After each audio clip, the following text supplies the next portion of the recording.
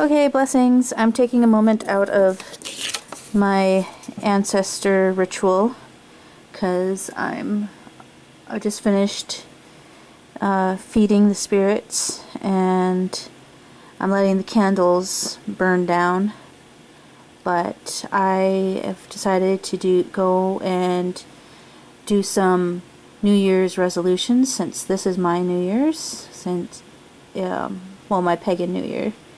And I printed out, I printed this out. You can draw it if you want to, but my arthritis is kind of hurting tonight, so I just did it through finding this online and then blowing it up and then print it out. So anyway, I just wanted to share with you.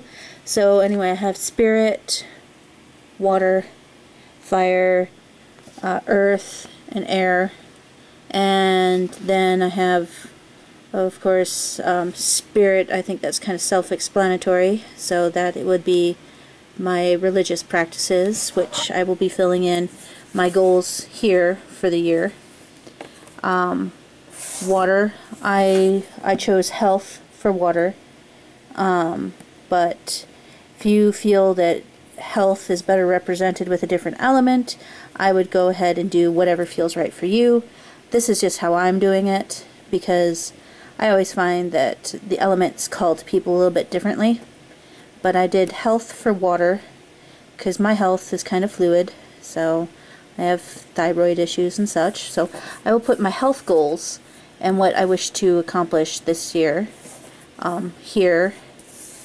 And for fire, I did relationships, since they can be, well, yes, they can burn brightly, and they can burn short, or you can keep it going long.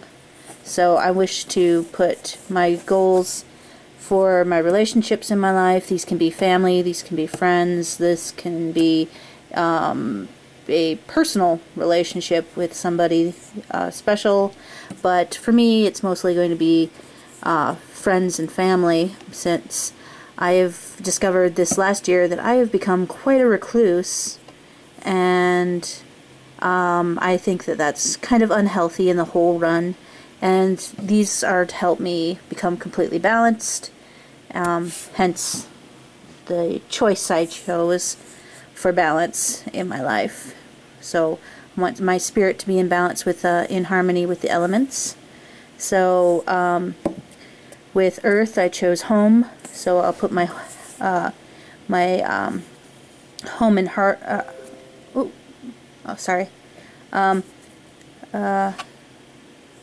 computer startled me. It started making sounds.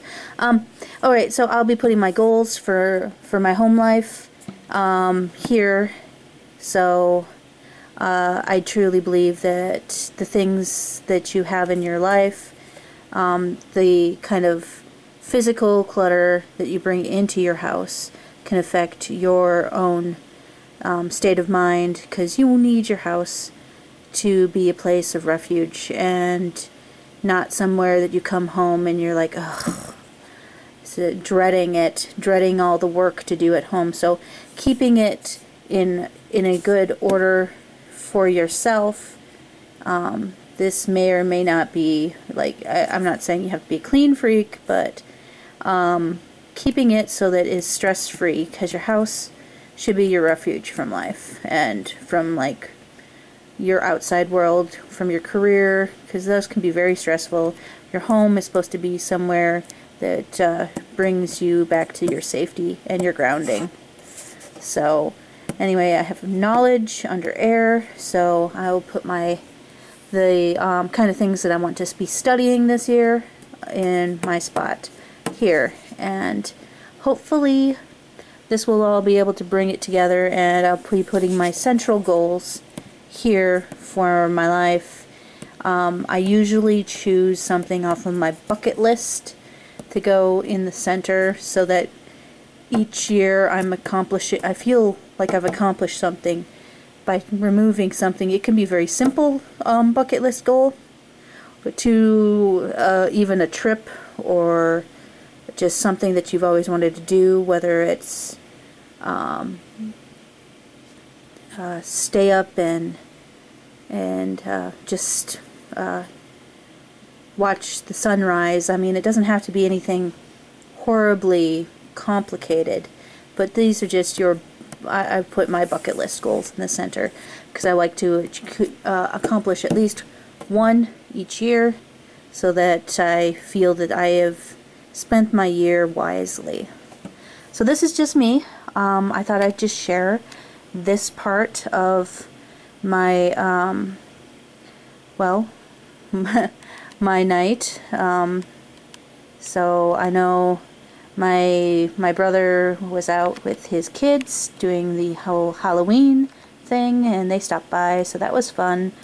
And now that I've gotten the